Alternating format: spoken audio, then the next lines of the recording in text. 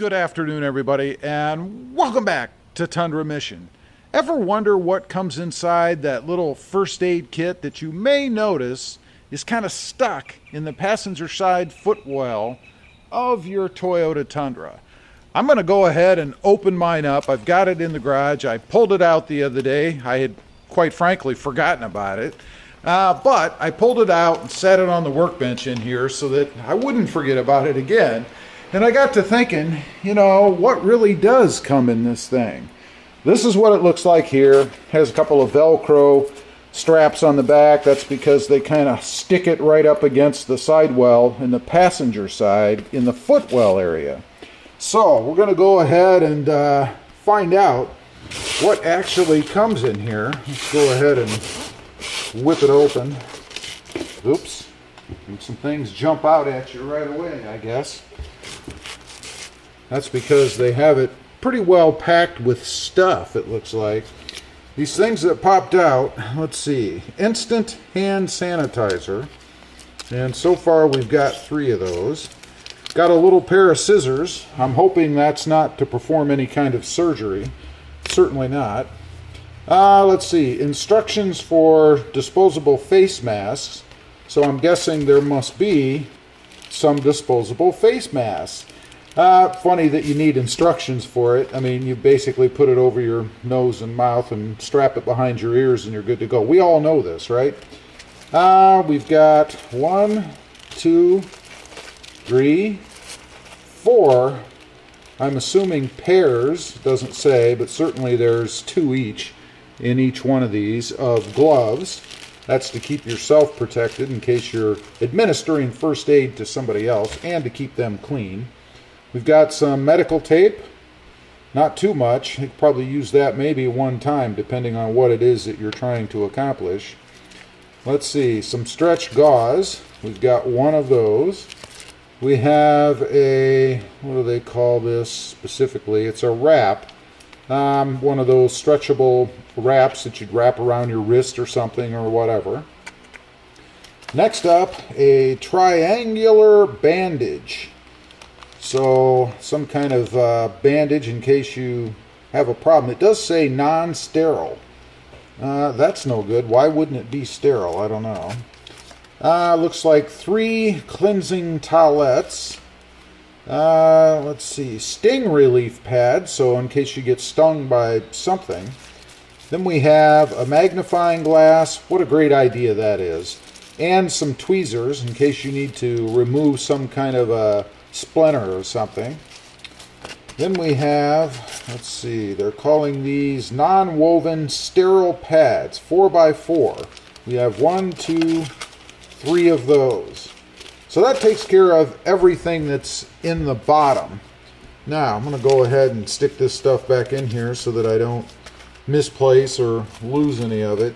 And the masks, I think I'm going to stick those on the bottom. And this is a good way to arrange it the way that you want it, I suppose, if that's important at all. I mean, really, you never know what might happen, so order is probably insignificant, right? Now, let's check out what's in the top. A listing of what was in the kit. I suppose I should have checked that out first off. Then I'd know what's all in here, right? They give you, this looks like a book, first aid guide. And they give you all kinds of different scenarios and examples, I guess, of what you can do to treat things. They even talk about a tooth, in case you have a tooth problem. That's kind of interesting. Bandages. Looks like we have a ton. There are 1, 2, 3, 4, 5, 10 what I'll call, I guess, medium-sized bandages. And then we have 1, 2, 3, 4, 5, 10 very small, and these aren't bandages. These are more like butterfly.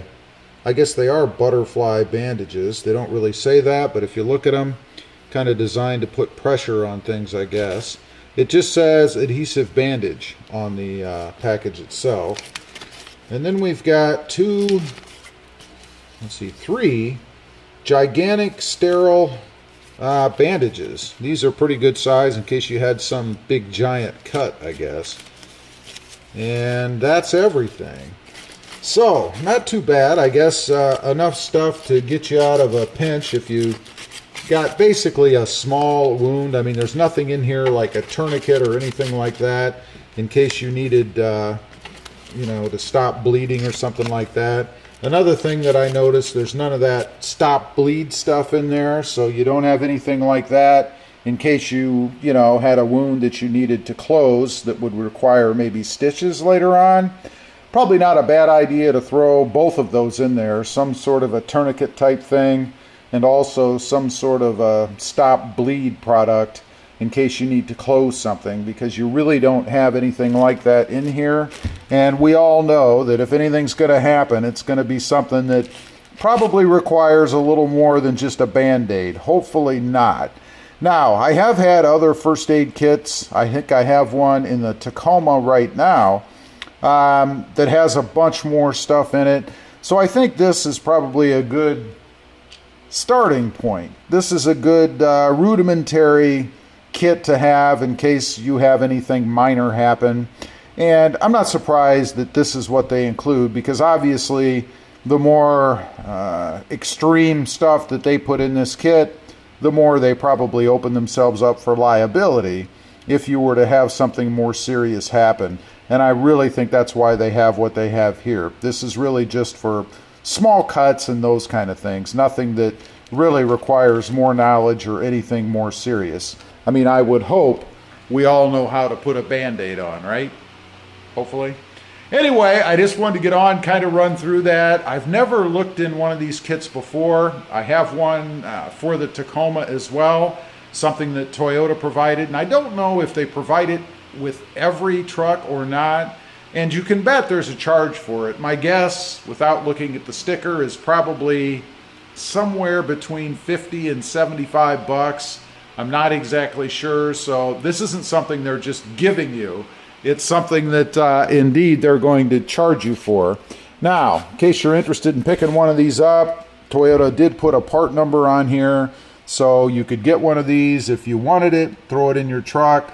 The thing that I really like about it is the way it's able to be stored with those Velcro straps on the back.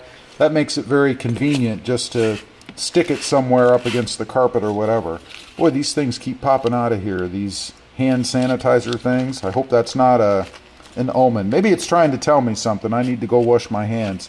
Probably so. Been out here cleaning up the garage a little bit. Anyway, leave a comment. Let me know. What do you think of that little kit? Is it useful at all? Or just a waste of money and you'd rather buy your own? I'd just be curious to know. Thanks for watching. Stay safe out there. Literally. Bye.